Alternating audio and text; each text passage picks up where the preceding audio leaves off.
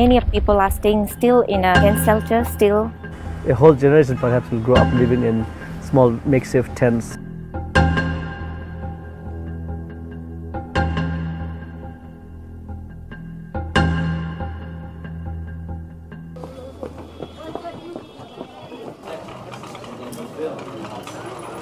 It shouldn't take this much time to settle, resettle them, these people. You know, the weather is so cold and children are still staying in in plastic shelter. They can't go to school. The life is such miserable.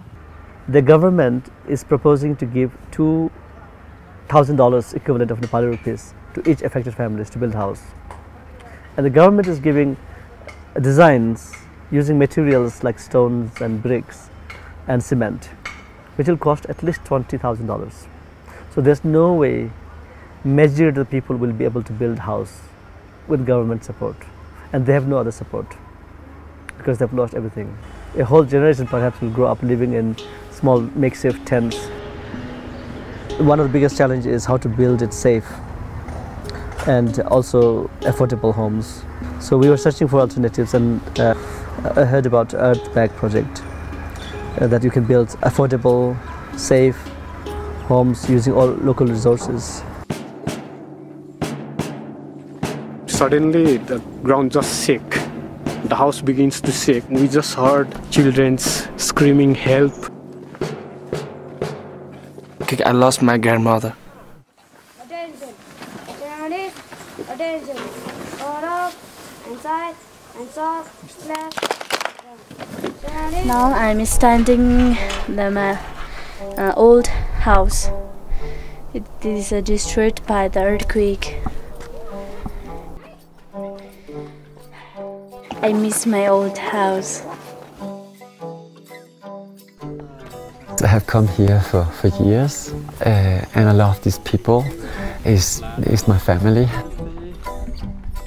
And more than 50,000 people just in that valley here have lost their entire home.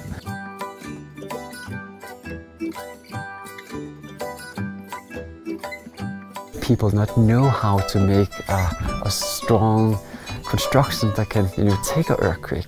And everybody stand on earth. It is available everywhere. When we heard about the possibility of using earthbag buildings, we thought we'll give it a try.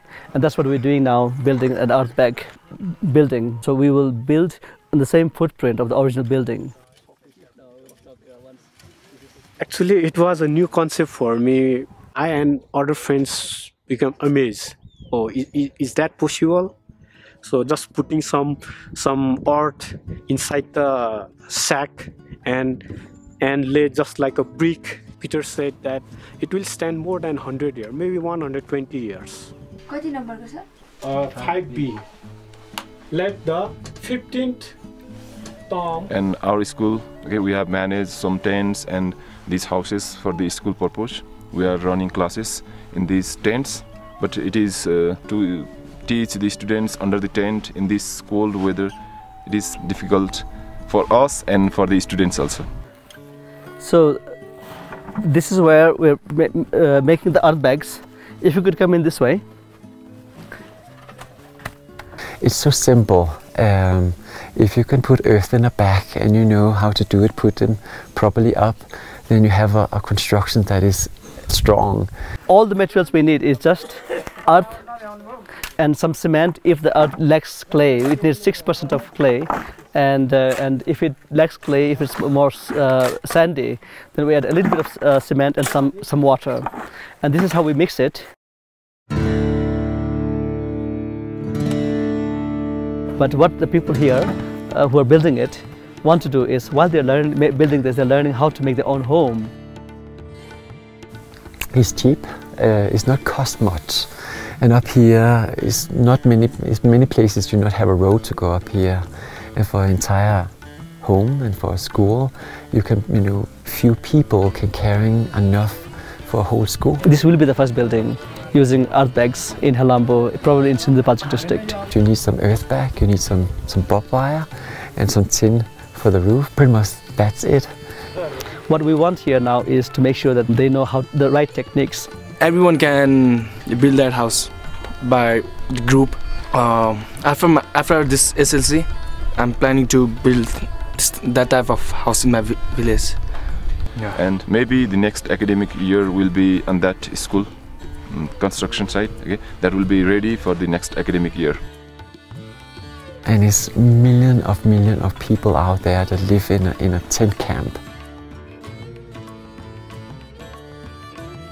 Do not know what a stand-on can provide them an incredible house, not only a shelter.